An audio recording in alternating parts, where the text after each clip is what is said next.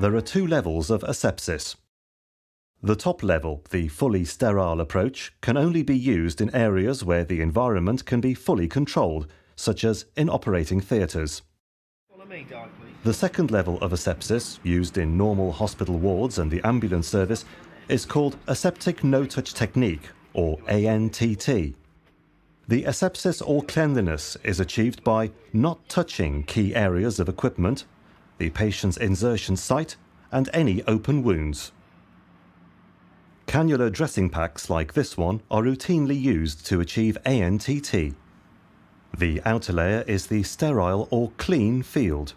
The blue waterproof layer should be at the bottom, helping to keep the items inside the field clean. There's a paper towel. This is not to be used as a sterile field. It can be used to protect the area where an insertion is going to take place. Also in the pack, there's a ChloraPrep applicator for cleaning the insertion site, a dressing swab in case there's a failed cannulation, an IV fixing, and two sticky labels, one red and one green. The aseptic or clean field should be used to hold all items that have key no-touch areas, such as cannulas, syringes,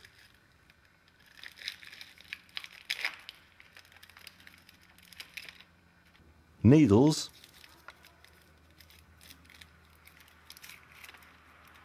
and giving sets.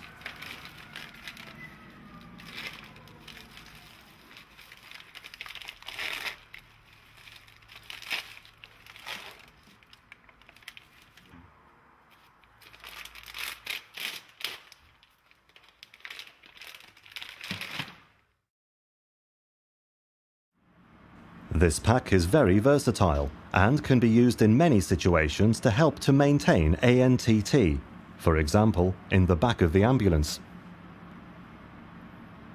First, get all items ready, including the sharps box. Reduce activity in the area.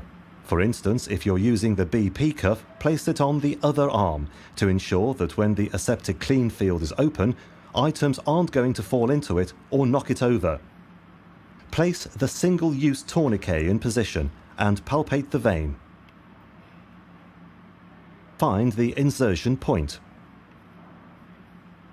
Now use the hand sanitizer. Open the dressing pack.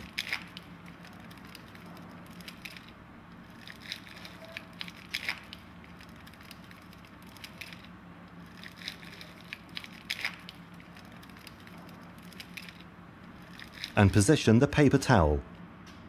Use the ChloraPrep to clean the insertion site. Do not repalpate the vein once you have done this. If repalpation is required, then the area will need to be cleaned again. For full protection, the ChloraPrep, which contains chlorhexidine, must be left to dry for 30 seconds. While it's drying, open the cannula and place it onto the aseptic clean field. Then use the hand sanitizer again and put on a clean pair of gloves. The cannula can then be inserted into the vein and the IV dressing placed on, securing the cannula.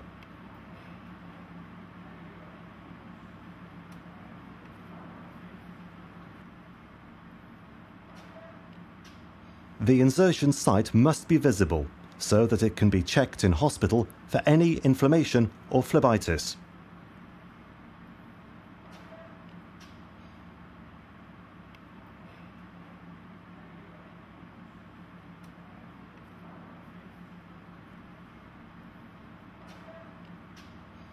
There are two stickers in the pack to alert the hospital staff if an emergency insertion has taken place. Red is for emergency insertions, where full ANTT was not possible, in which case they need to remove the cannula and replace within 24 hours to reduce the risk of infection, as per the Department of Health guidelines.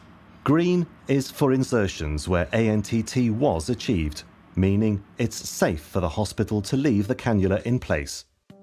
So, red means remove, green means clean. This aseptic no-touch technique must be maintained throughout your treatment of the patient, such as when administering drugs or setting up a line. Retain the aseptic clean field. Open the giving set and place into the clean field. Close the luer lock.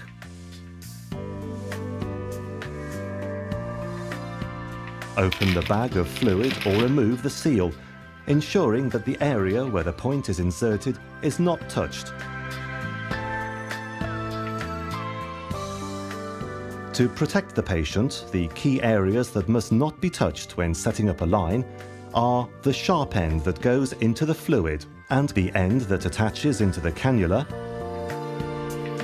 and the part of the bag or bottle of fluid where the sharp point goes in. Insert the point into the fluid.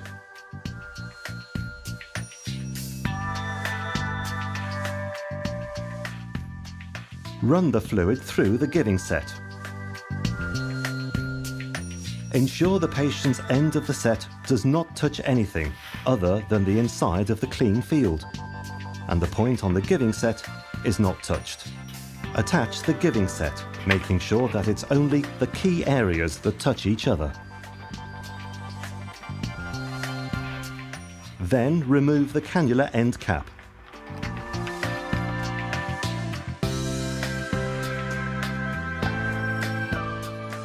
The same procedure can be used for giving drugs. Open the syringe, ensuring the key end does not touch anything.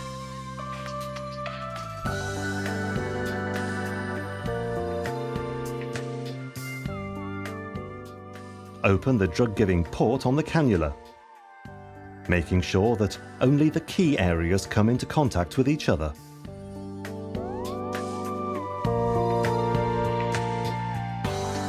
So, to reiterate, the key areas that must not be touched to achieve ANTT are the patient's insertion site, both ends of the cannula,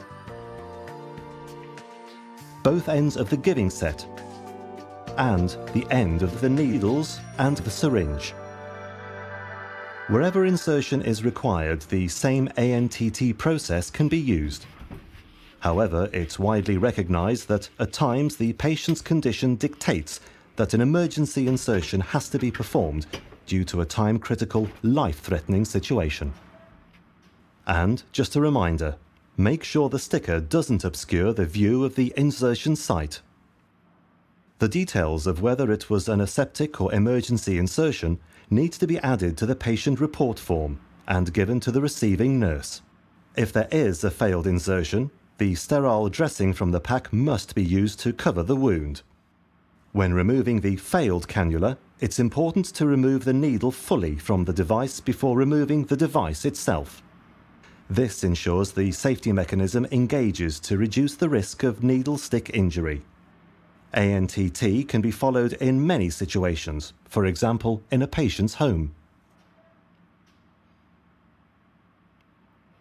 In other circumstances, follow as much of the ANTT as the situation allows. And always place dressings on wounds using a no-touch technique.